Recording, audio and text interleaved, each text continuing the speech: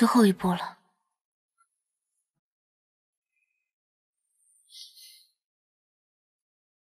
张泽义，今年我不能再陪你过生日了，以后陪在你身边的人再也不会是我了。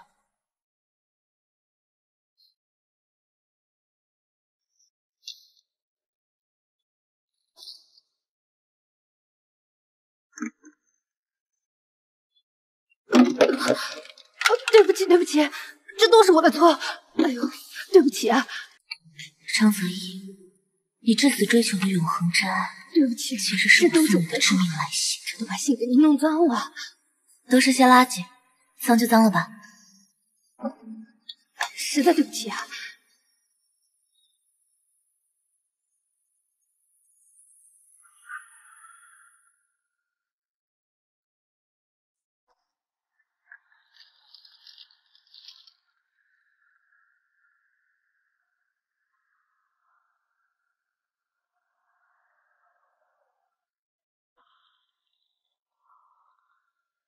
从小我便知道，没有什么东西是永恒的，所以我选择摄影之路，用相机去记录最美好的瞬间。直到我发现，只有死亡才是真正的永恒。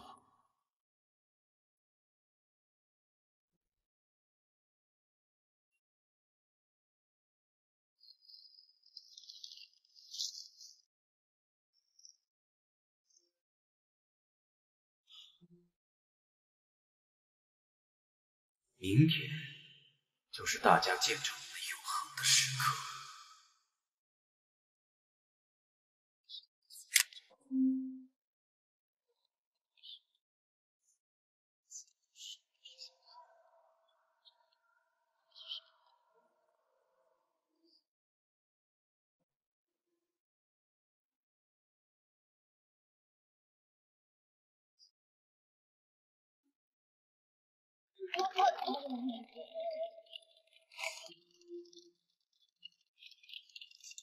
跟我来。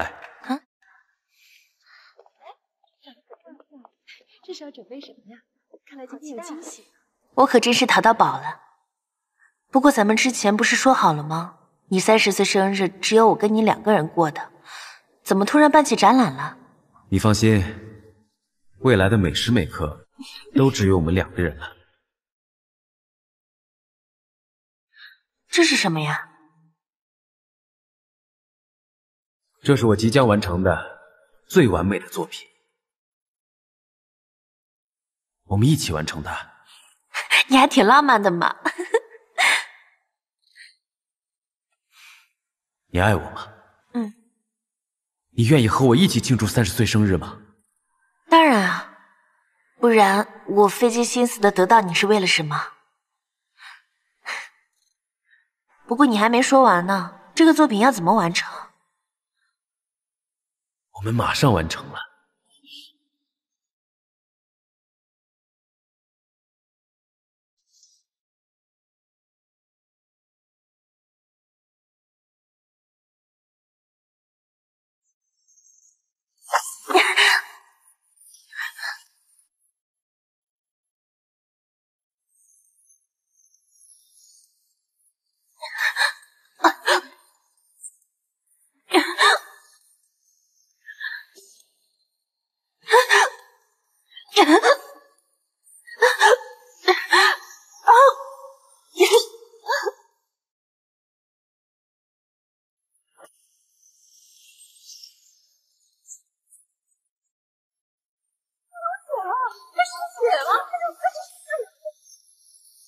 张泽一，你杀人了！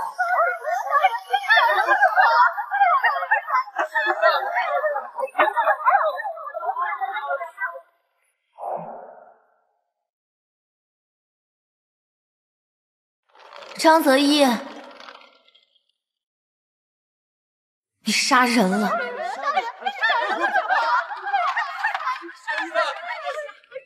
冉叔，你怎么会在这儿？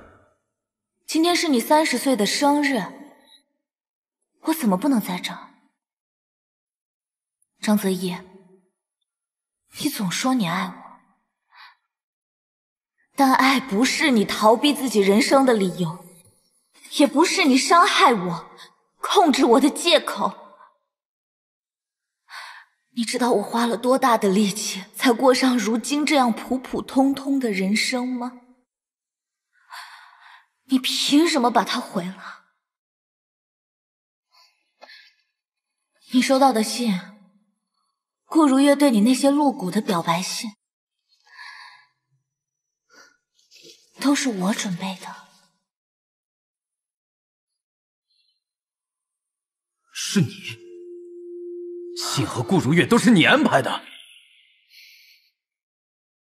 我？但这不是你们俩自找的吗？在最爱我的时候，跟我一起殉情吧。张泽一，从始至终就没有人爱过你啊！不可能，不可能，不可能！冉叔，你爱过吗？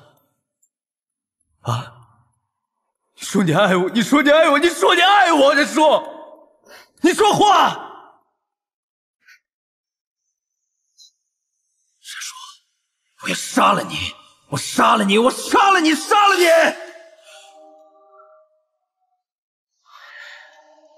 你说你骗我的，你说你爱我，你说你爱我，你爱我，冉叔。顾如月，顾如月，顾如月，你醒醒！你说你爱我，顾如月。你说呀，你说话，你说话呀！你们都骗我，你们都骗我，你们都骗我！冉叔，我要杀了你，我要杀了你！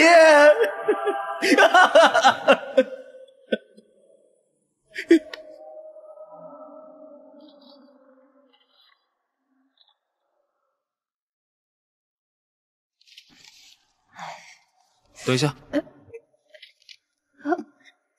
什么人都有。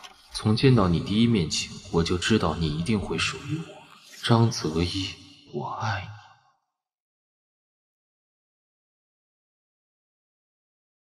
这不是如月的词吗？是什么时候开始的？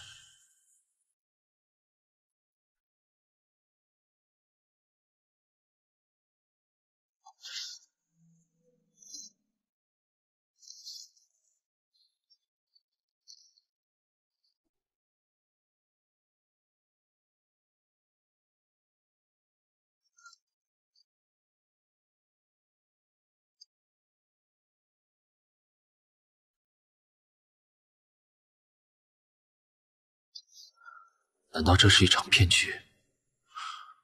冉叔，你在骗我吗？一切终于结束了。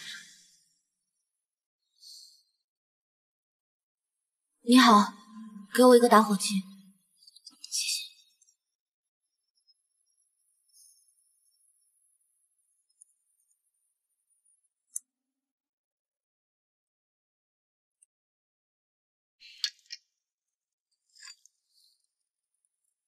新生快乐。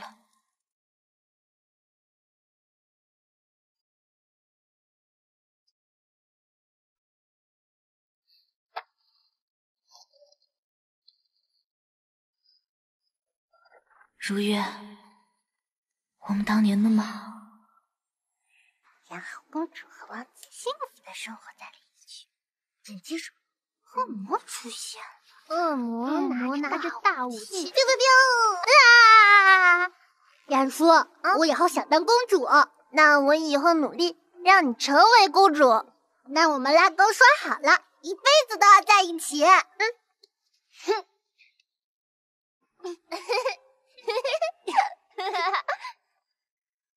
所以，当机遇来临的时候，我满心都是你。小树呀，你的好日子要来了，顾家要在这次文艺汇演上选一个孩子领养，你好好演出，这个名额呀，肯定是你的。不是要骗我？那我好好表现，是不是妹妹也能和我一起去新家？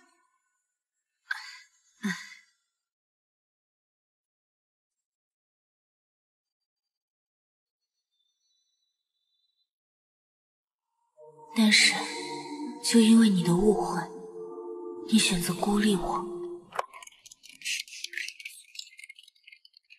掌鼓掌！他弹的一点都不好听。他们都是我的朋友，不会给你鼓掌的。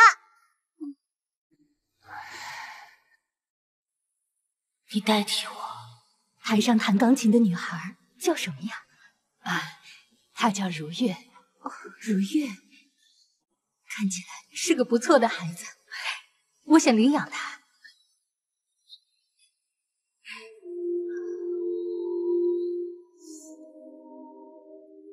小叔去哪里了？如月这孩子也挺乖的。哦，那就好，那就好。甚至伤害我。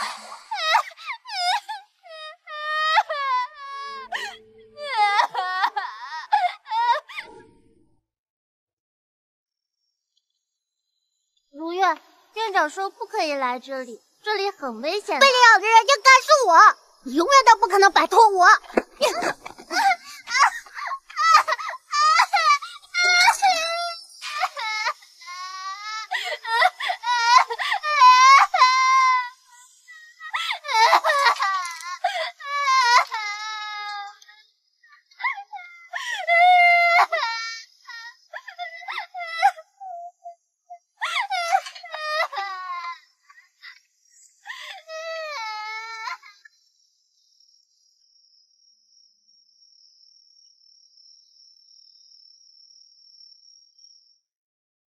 院长，那我就把小如月带走了。走，小如月。如月，再见啊，院长。小叔，已经这样了，你不要再毁了妹妹。你们姐妹俩谁好都好。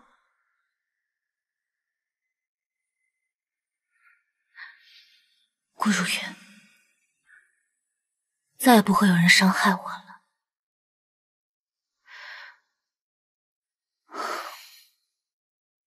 再也不会了。